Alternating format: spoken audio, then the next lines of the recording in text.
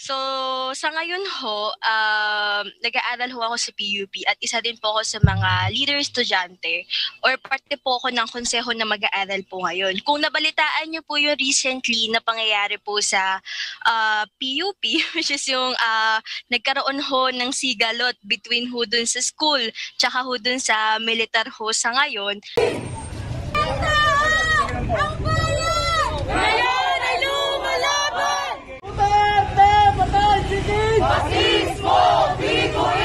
Yung PUP-DND Accord, ang nangyari ho sa amin sa konseho, na-red tag ho kami. So, ibig sabihin po ng na-red tag is may allegation po na meron po sa aming parte ho ng NPA. Ngayon ho kasi, ang kinakatakot lang ho namin bilang parte nga po ng konseho, dahil sa na-red tag ho kami, andun po, nakasalalay ho yung buhay po namin.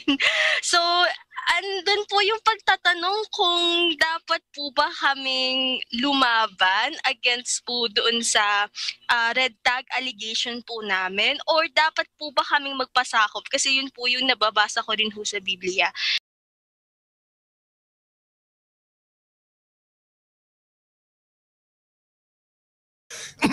Tanong mo, dapat ka bang pasakop kasi na-red tag ka mo as part ng NPA. Wala naman kayong dapat na ikatakot eh. Nagtataka lang ako sa liberty ng mga estudyante ngayon eh. Pwede lang magdadaldal, sumigaw, laban sa gobyerno. Masyado na ang liberty ng mga estudyante. Remember, estudyante kayo. At yung mga institutions of learning na yan, mga gago ang namumuno dyan na lumalaban sa gobyerno. Gago lahat yan. Patawarin nyo ako. Pinsang buo ko naging presidente ng UP. Si Eli Soriano. Alam ko ang kalakalan sa UP. Marami dyan ngayong gago. At dyan sa PUP at saka sa iba pang mga lugar. Bakit? Masyadong pinalaya kasi. Ba't ka manghihingi ng accord na hindi kayo pwedeng pasukin? Bakit? Hindi naman martial law. Ba't hindi pwedeng pumasok ang pulis? Kaya naging breeding ground ng mga gagong, mga ano yan, mga NPA. Nakalaban ng gobyerno, yung kasaysayan ng NPA na yan. Wala namang ginawang mabuti ang NPA na yan eh. Tandaan nyo mga kabataan, may ginawa bang mabuti yan? Mula nung panahon ng unang-unang mga presidente, lagi na lang tutol sa presidente yan eh. Kasi ang puno niyang mga yan, yung gagong nandoon sa Geneva. Yung kalbong matanda ron na gagong nagpapasarap doon. Siya ang gusto niyang maging presidente ng Pilipinas. Frustrated lang siya. Kaya lahat ng presidente, tutol siya. Di ba meron nagsasabi, mahusay daw na presidente si Marcos. Mahusay daw na presidente si Cory, yung kalaban ni Marcos.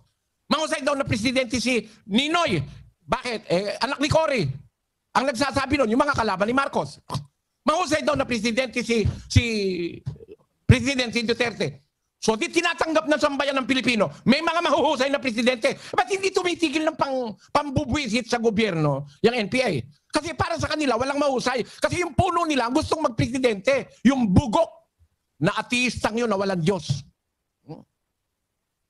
Naintindihan nyo ako, mga kabataan? Ngayon, itong mga gago rin na namumuno sa mga universidad, gago kayo. Pagka nilalabanan nyo ang gobyerno, gago kayo.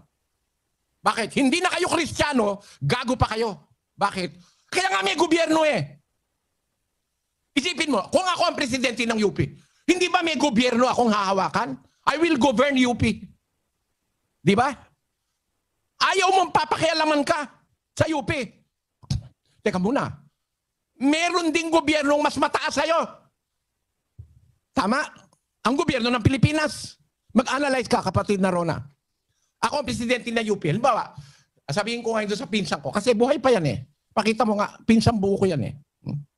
Eli Soriano, former UP President, 1979 to 1981. Born December 30, 1936. Birthplace, Cebu City. Isa sa pinakamayayaman sa Cebu. Yung pinsang ko. Yung kanyang pamilya. No. Ngayon, ito, nagpresidente sa UP, naging advisor ni President Cory. Actually, siya yung nag-push ng candidacy ni Cory Aquino. Alam mo, kapatid na Ron, ang gusto kong i-point out sa mga kabataan, maintindihan nyo sana, kung sino man ang namumuno sa UP na laban sa gobyerno, nagsasalita laban sa gobyerno, o sa PUP na laban din sa gobyerno. Ba't yun nilalabanan? Eh hindi ba ikaw? May gobyerno ka rin? Doon sa university mo. Meron kang ano ron, meron kang gobyerno. Ayaw mo nga pakialaman ka eh. Tapos yung gobyernong mas mataas sa'yo, papakialaman kayo. Gusto ba niyang pakialaman niyo siya? Mag-isip kayo kung di kayo gago. Eh dapat ang alamin mo, may gobyerno ang buong Pilipinas. Nasa ilalim ka nun. Bakit mo ipagbabawal na mag-interfere sa gobyerno mo samantalang ikaw ay nasa mababang kalagayan? Tama ba ako, Brad Jotel? Opo, Brad Eli, tamang-tama po yun. Yung mayor, pag pinakialaman ka ng gobernador, aba, nasa ibabaw mo yung gobernador, nasa ilalim ka ng probinsya niya eh. Yun namang gobernador, pag pinakialaman ng presidente ng Pilipinas, pwede. Kaya nga meron tayong Department of Local Government eh, na ang humahawak eh yung nasa national government. Hindi ba naiintindihan niya ng mga profesor na UP? Mga bugok ang hindi makaintindi yan. Mga bugok kayo, hindi kayo marunong ng batas. Sabihin nyo pang mga abogado kayo, mga tonto kayo. Kahit saang universidad, pag ayaw nyo at nagre-resist kayo, napakialaman kayo ng gobyerno in whatever manner for the good of the institution, which is state-owned. Hindi mo sarili ang UP, gago ka, hindi mo sarili ang UP. No? Kaya tuloy, ang nangyari, kung hindi makakapasok basta, tatawag mo na, pupunta kami dyan, mag-check kami. Nakatakas na yung mga gagong komunista. No? Kaya nasaan ang mga estudyante? Nasa bundok. Ikaw ba gusto mong pumaris doon sa mga ganon? Nagtitiis yung magulang mo para paaralin ka sa pinakamataas na institusyon sa Pilipinas. Nagtitiis na hindi kumakain ng masarap para lang sustentuhan ng pag-aaral mo. Tapos mami kote, mababalitaan nanay mo nasa bundok ka, babae kang tao, may daladala kang Armalite. Eh di ba gago ka nun, kapatid na Rona? Sabi mo sa akin kung di ka gago nun. Tama ko yan. Opo. Gago ka nun.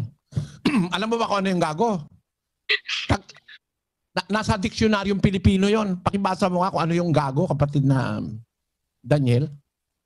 Mula po sa UP Diksionaryong Pilipino, pahina 278, gaga, babae na mahina ang ulo o walang talino. Gago kung lalaki. O, wag niyo ko sisisihin, mga taga-UP ha. Kinukuha ko ang definisyon ng gago sa diksyonaryong ginawa nyo. Ano yon? Gaga. Pag babae na mahina ang ulot, walang talino. Gago kung lalaki. Kaya ang presidente ng UP na lumalaban sa gobyerno, ayaw ng gobyerno. Gusto niya siya nagsosolo para kang independent republic. Gago kayong lahat. Ayon sa inyo. Eh mahina ulo nyo eh. Ang gobyerno komunista ng China. Tama? Opo. Eh tinan mo, lahat nagtututol sa Hong Kong, kinukulong. Kasi nasa ilalim daw nila ang Hong Kong. Lahat ng tutol sa Taiwan, kukulungin. Ite-threaten. Ganyan ang gobyerno komunista. Eh sa atin naman, di naman ginaganyan eh. Demokrasya tayo eh. Papasok lang ang pulis, ayaw mo. Eh meron na ngang ebidensya, may delito na. Naging breeding ground ang UP ng mga NPA. Meron recruiting agency dyan para lasunin ang kaisipan ng kabataan, para palabanin sa gobyerno. Biro mo, sasabihin, ipagtatanggol natin, makabayan tayo. Nung makabayan, ba't pinapatay nyo yung sundalo? May daladalang relief goods para sa COVID-19, papatayin nyo kung di kayo mga ulol. Mga ulol itong mga ito. Biro mo sundalo, kapwa mo Pilipino, sasabihin mo makabayan ka, hindi ka naman inaano. Hindi bali pa siguro. Kung halimbawa nilusob kayo ng sundalo, okay lang sa akin eh. Maramdaman yung magalit kayo eh. Pero hindi, magdi-distribute ng COVID, di-distribute ng COVID. Ano ka ba, Brad Josel? Magdi-distribute ng relief para sa COVID na naka-lockdown. Papatayin nyo, sundalo. May asawa rin yon, may anak din yon, Pilipino rin yon. Pag pinatay mo isang sundalo, may nanay na mag-iiyak. No? Pag pinatay mo isang sundalo, may asawang iiyak, may mga anak na iiyak, may kamag-anak na iiyak. Ha? Tingnan mo ito. Basahin mo sandali ito. Brad Josel, ikaw na bumasa. Opo. NPA attack on troops securing COVID-19 aid distribution kills 2 soldiers. Pakademonyohan ninyo, mga walang hiya kayo. Tarantado itong mga ito. Gago talaga itong mga to. Magdi-distribute na nga lang sa nagugutom na dahil sa COVID eh. Papatayin nyo pa. Yan ba ngayon ang ipagtatanggol yung prinsipyo? Si Joma Sison? Eh naku, talagang ako masasabi ko ngayon, total siguro panahon na para kumibo eh. Itong ginawa ni Cory Aquino, pinagre-release yung mga ano na yan, mga komunista na yan. Naku, napakalaking pagkakamali niyan.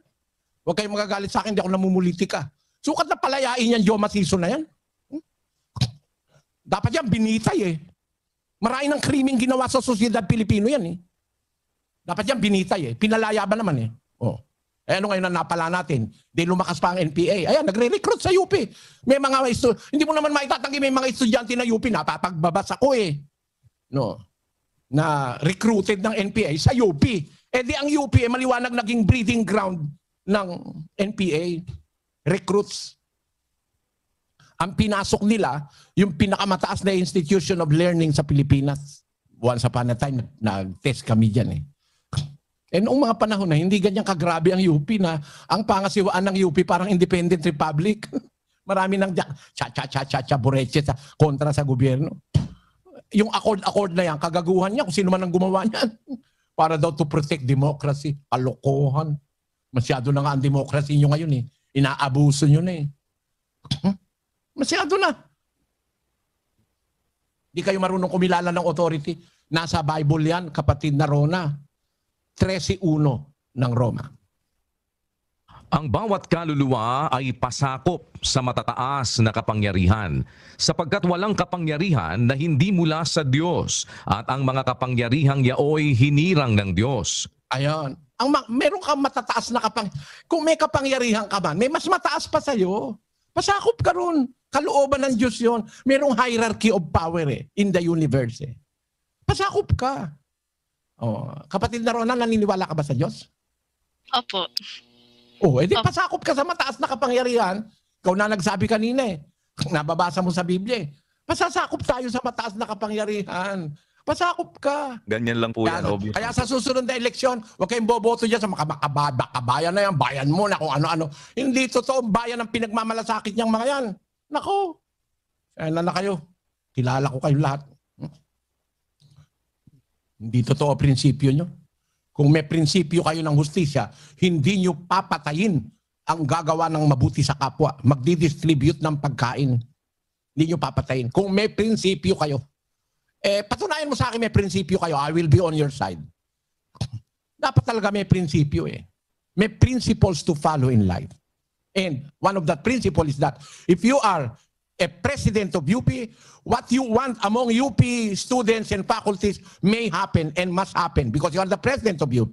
But remember that even if you are the president of UP, there is another president higher than you. Ek-ek.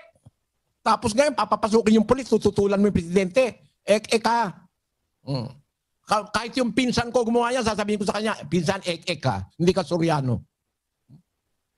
Pag ginawa mo yan, ba't ka tututol na papasok ang pulis, ang militar, papasok? Hindi naman mananakot.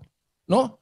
Para deterrent lang sa breeding ground ng ang UP, the most prestigious university in the Philippines and one of the most prestigious in Asia, maging breeding grounds ng mga rebelde, ng mga walang Diyos, ng mga pumapatay ng kapwa ng walang dahilan. Mga ek-ek. Napala mo kasi nagtanong ka eh. Kapatid na Ron eh, bahala ka. Kung masasaktan ka, bahala ka. Pero ang masasabi ko sa iyo, yung sinasabi ng Diyos sa Biblia, pasakop tayo. Huwag tayong gumawa ng masama sa kapwa. Ibigin natin ang ating kaaway. Huwag mong papatayin yung sundalo kahit kaaway mo pa eh.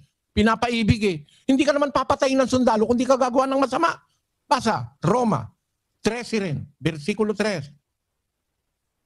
Sapagkat ang mga pinuno ay hindi kilabot sa gawang mabuti, kundi sa masama. Oh, ang mga pinuno, hindi naman sa gawang mabuti kilabot yan eh.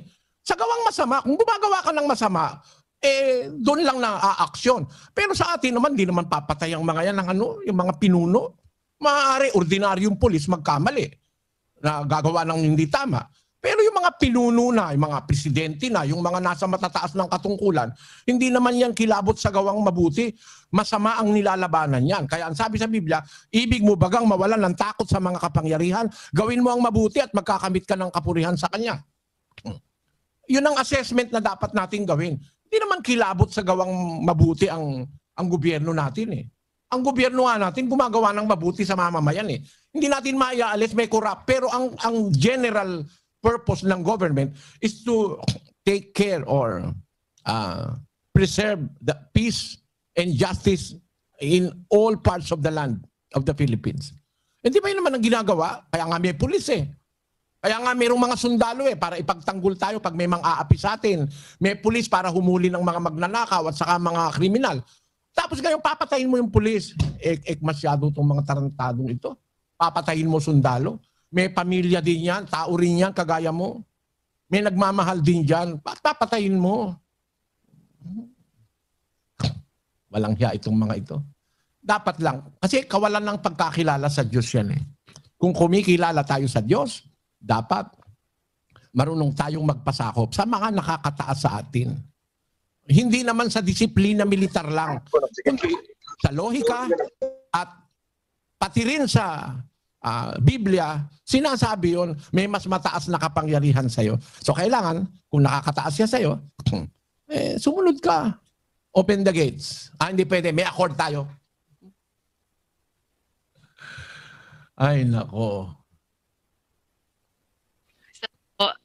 Okay na po ba? Actually, nasatisfy po ako din sa lahat po ng diniscuss nyo. Kasi sa akin lang naman po is that para more of clarification lang din po nung sa desisyon.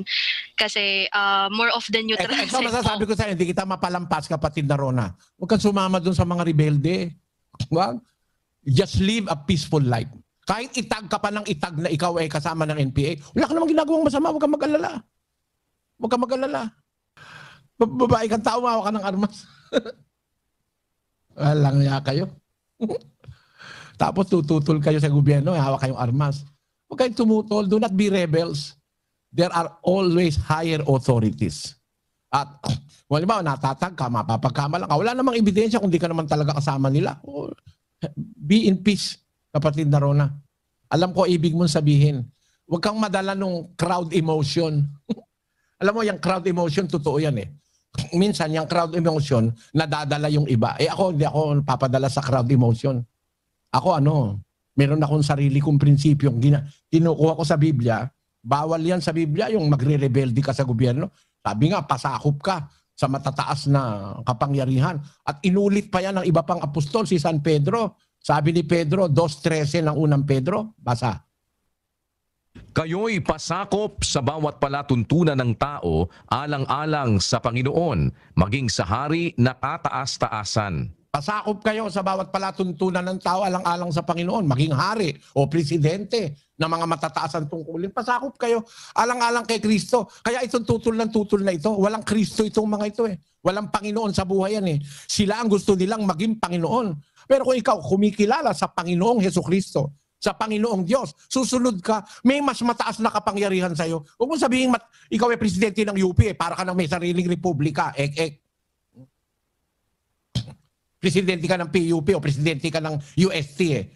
Ka na. Ikaw na ang pinakamataas sa lahat. Hindi pa. May mas mataas pa sa'yong presidente. Dinadaan ko sa analysis eh. Presidente ka ng isang universidad.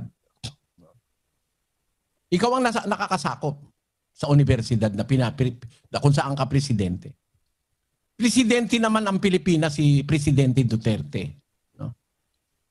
Nasa ilalim niya ang lahat ng secretary. Kagaya ng Secretary of National Defense. Tama? Pwede ka bang pakialaman ng Secretary of National Defense acting in the capacity of the President of the Philippines? Presidente ka lang naman ng universidad eh. Tapos ngayon, tututol ka na. Mali eh.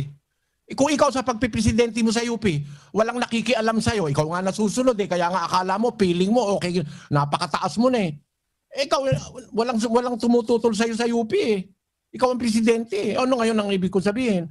Ba't man tinututulan mo itong presidente mas mataas sa'yo? Asan ang logic? Mga taga-UP, di ba tatalino nyo? Di ba nasa UP? Kung masasabi natin, the finest and the most intellectuals in the Philippines, nasa UP. Nandyan sa UP ang pinakamabubuting estudyante, pinakamatatalino. Kaya lang nakakalungkot, yung pinakamatatalino, ang kinukuha nitong mga walang Diyos, mga komunista.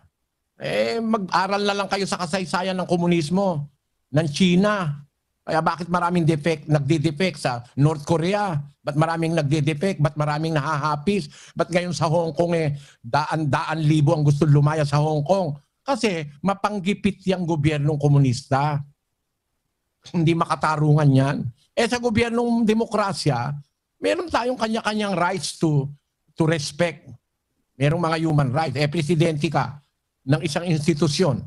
Tapos ngayon ikaw ang nasusunod. Kaya feeling mo, powerful ka.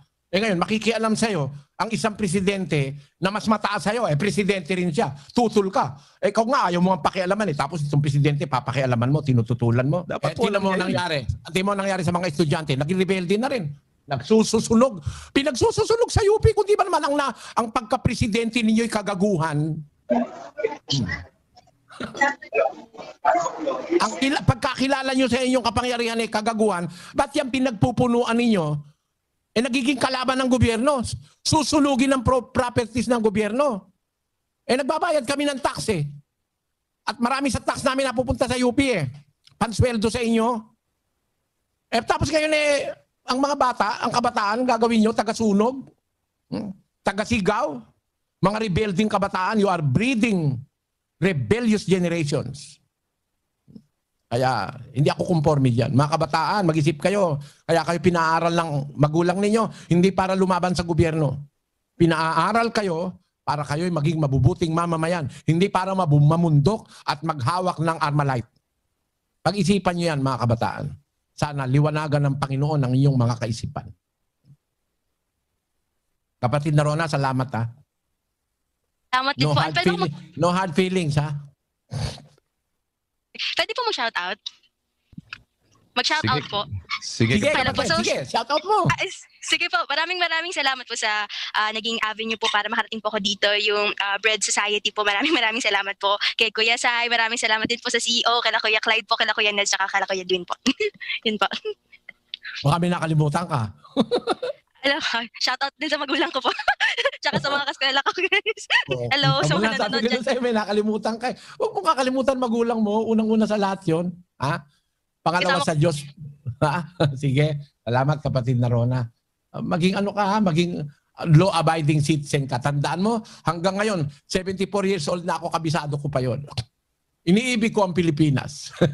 Ito ang aking lupang tinubuan. Tantahan ng aking lahi. Ako'y kanyang kinukup at tinutulungan upang maging malakas, maligay at kapakipakinabang. Dahil dito, susundin ko ang payo ng aking mga magulang. Susundin ko ang tuntunin ng aking paaralan. Tutuparin ko ang mga tungkulin ng isang mamamayang Pilipino. Mamamayang kang Pilipino. Hindi ka naman mamamayang komunista, mamamayang Pilipino. Tutuparin ko ang tungkulin ng mamamayan, ng isang mamamayang makabayan, masunurin sa batas. Paglilingkuran ko ang aking bayan, walang pag-iimbot at ng buong katapatan. Sisikapin kong maging tunay na Pilipino, hindi komunista, sa isip, sa salita at sa gawa. Ang mga kabataan ngayon, iba na. Gawin nyo ng panatang makababoy, hindi na panatang makabayan. Pag makabayan ka, you will respect your own nation and the government of your nation. You will respect the flag and the authority under that flag. Pero para si estudyante ka pa lang, di ka pa nga tapos, di ka pa nga marunong mag-English Tapos ngayon sisigaw-sigaw ka na yan, nagdididi pa kang, meron kang hawak-hawak na armalite. Naku po, natuto ka ba niyan? Sino nagturo sa'yo ng ganyan? Gago nagturo sa'yo niyan. Hindi ka natuto niyan. Hindi ka marunong pasakop sa mga kapangyarihan. Kapatid na Rona, no offense, hindi ko ang sinasabi. Alam nyo kasi, mga kababayan, hindi ko, parang ang kalooban ko kasi, parang nagdaramdam ang kalooban ko para sa mga magulang na nakita ko umiiyak na yung mga anak nila na-recruit ng NPA. Merong mga magulang na gano'n. Tapos makikita mo pa yung, kami ba ikang mga anak, meron ba kami ikang tungkulin para magbayad sa magulang? Biro mong salita yun, salita ng walang utang na loob na anak yun. Gago yun. Naturuan ng UP. Ano tinuro nyo sa bata? Na maging walang utang na loob sa magulang, ganun ang narinig ko Di ba natatandaan mo yan, kapatid na Josel? Kung naniniwala kang may Diyos na lumilikha sa tao, Hindi mo nga dapat anuhin yung magulang mo ng ganun eh. Hindi ka dapat magsalita eh. Unang-una dapat magpasalamat ka sa Diyos, nagkaroon ka ng chance na mag-exist. Binigyan ka ng chance na mag-exist at meron ka ring chance na makarating sa eternal happiness in eternal life. Tapos ngayon sasabihin mo, ako ba meron ba akong utang sa magulang ko dahil pinaaral niyo ako? Dapat mong itanong yon. May utang ka. Alam mo tawag doon? Hindi utang na pera yon, utang na loob yon. Ek-ek. Pakinggan nyo itong gagang ito. Appreciated namin yung parang kasi responsibility nila yung magpaaral ng anak kasi anak nila yun eh. Sila yung nagluwas sa kanila. Hindi naman namin kasalanan na mabuhay kami. Hindi naman namin ginusto na mabuhay kami. Pero dahil yun nga, 18 na ako tapos may sapat na akong kaalaman na hindi parang yung mga sinasabi nila sa akin na parang obligasyon ko, responsibilidad ko na sumunod sa kanila dahil sila sa akin nag-invest sila sa akin ay ibalik ko sa kanila. Parang sinasabi nila na investment lang ang pagiging, yung investment lang ang anak. So, ayaw ko pa maging... Sana pagkukuha yung mga katwiran na yan, kundi galing sa mga ek-ek na mga komunista yung walang Diyos sa buhay. Kasi kung may Diyos ka sa buhay, kahit hindi sabihin ng magulang mo na mahalin mo sila, mamahalin mo sila. Bakit? May utang ka sa kanila, pinalaki ka eh. Hindi naman pinapautang sa'yo na, 10,000 utang mo sa amin ha? Hindi, kaya nga sa Tagalog, kung nag-iisip kayo, mga estudyante na UP, merong utang na loob. They are just expecting love from you and respect. Para sabihin mo, wala naman akong utang Hindi naman ako investment Para sabihin mo na hindi ko naman tungkulin naman nila na paaralin ako. Ba't naman nagkaroon ng tungkulin na paaralin ka ng magulang mo? Bakit nagkaroon ng tungkulin paaralin ka? Dahil sa pagmamahal sa'yo. Nag-aaral ka ngayon, hindi ka natuto ng pagmamahal. May mga anak hindi nga napag-aral eh. Iniwan ng magulang sa kalye eh. Hindi napag-aral eh. Nalulung sa drugs eh. Ikaw, nakarating ka ng UP. Abay, mahal ka ng magulang mo. Tama, Brad Josel? Opo, Brother Eli. Tapos ngayon sasabihin mo, wala kang utang. Hindi ka pala marunong ng utang na loob. Hindi utang na numero ng pera. Hindi. Utang na loob. Wala na po tayong oras, kapatid na Daniel.